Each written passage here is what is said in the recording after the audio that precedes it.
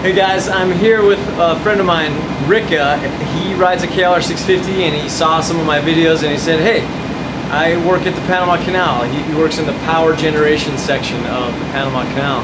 Next time you're in the area, you should swing by. So I came by and he's going to give me a tour, and this is his office, and he's going to explain a little bit about what he does. There's some very big things that have to run perfectly to keep the Panama Canal, those big ships, moving in and out. Right here we have the diesel engines, and this is our control room.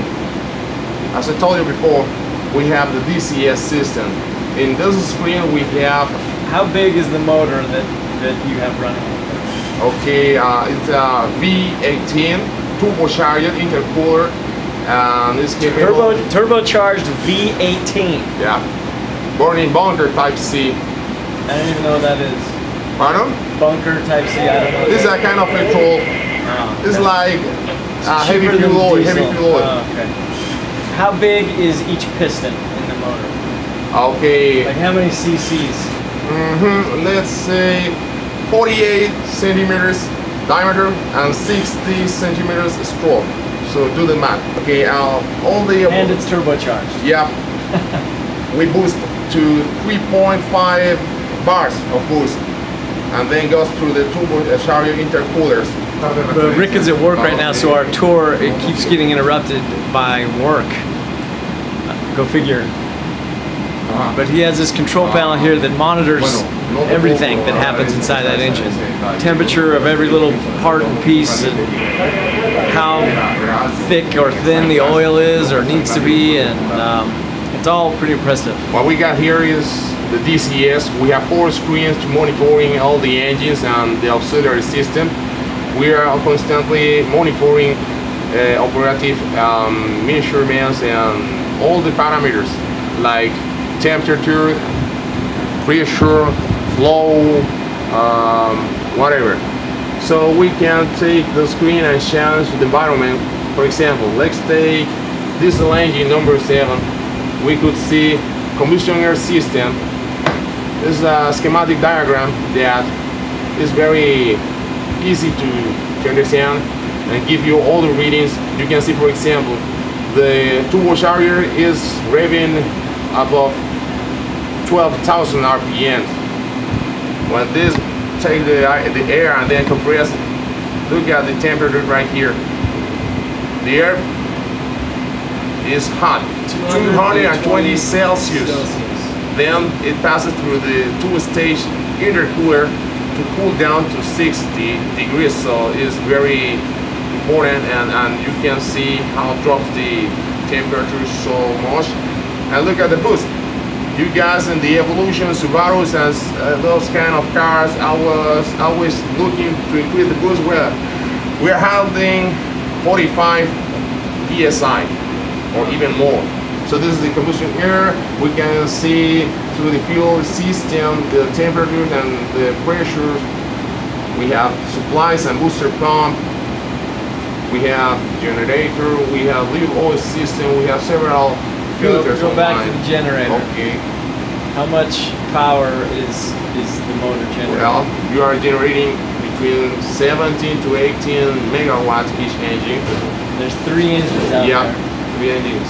Each are generating 17 to 18 megawatts. Exactly. One thing that Ricka explained to me earlier that I thought was interesting is in the year 2000, the United States handed over control of the Panama Canal to Panama.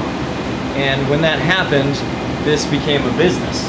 Exactly. And in a business, you have to be able to produce money. You have to pay for stuff. Exactly. You can't just take it from the taxpayers, right? Yep. So when the United States was here, they only generated enough power to run the Panama Canal. But now that this is a business, they had to expand and generate more power than just the canal needs. So they generate power for the canal, and they also generate power for the surrounding city, and they sell that extra energy to make profit. Next, we're going to go down to the engine room, and we're going to see these motors, and I've taken a peek through this window over here, and they just look unbelievably massive. So it's really loud in there, and you're probably not gonna be able to hear anything on the camera, but I'm gonna just let it roll so you can understand how loud it is.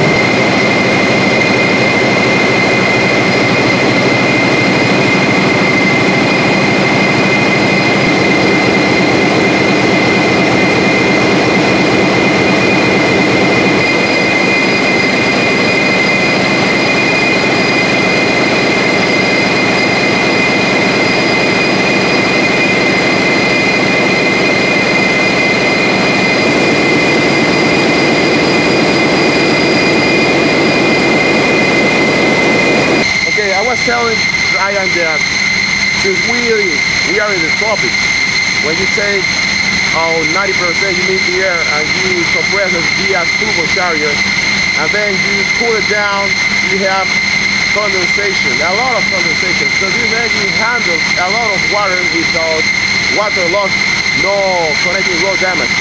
Just imagine.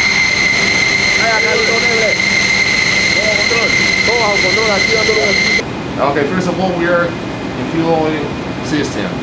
Every engine burns about 3,000 liters per hour of fuel. Per hour? Per hour. 3,000 liters per hour. Of bunker type C, that is a heavy fuel oil.